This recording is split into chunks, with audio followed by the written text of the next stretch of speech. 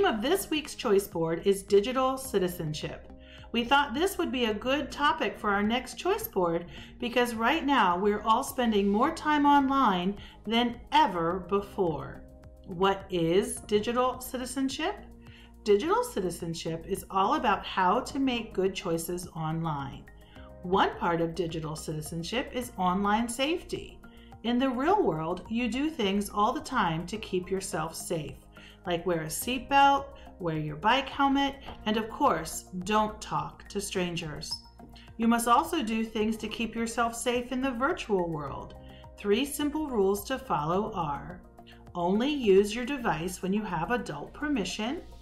Do not share private information like your name, your address, or your phone number. And lastly, do not meet face-to-face with anyone you meet online. Another part of digital citizenship is netiquette. Good digital citizens use good manners and good etiquette when they are online. Always treat people with kindness. Do not post mean or hurtful things. You'll see activities about balancing your time online and offline, protecting your private information, creating strong passwords, and more. Some of your favorite activities from the first Choice Board are back. You'll still have the option to read for 20 minutes, record your own read aloud or book talk, and you'll find new videos in the Author Illustrator Spotlight and new read alouds from your favorite librarians. We've made some changes to this Choice Board that we think will make some of your work a lot easier.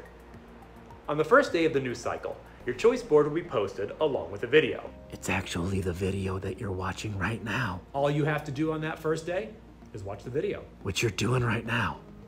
Nice job. The next day, you'll find 12 different activities posted in your library Seesaw page. Don't worry. Don't worry! These 12 activities are meant to last you for 2 weeks, and you don't have to complete them all. When you look at each Seesaw activity, you will see a full set of directions, any links you might need, and in most cases, a video.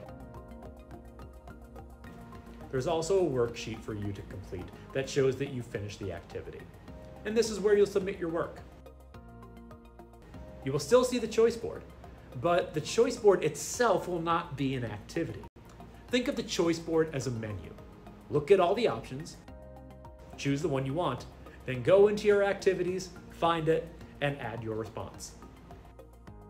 You still have the option to complete the same activity more than once, but this new format should make it a lot easier for you to keep track of the activities you've already done. Remember that you should spend your specials time each day working on an activity from the Choice Board. Some activities may last longer than 30 minutes, and it may take you more than 1 day to submit the activity. That's okay. Other activities may take less than 30 minutes to complete. That's okay too.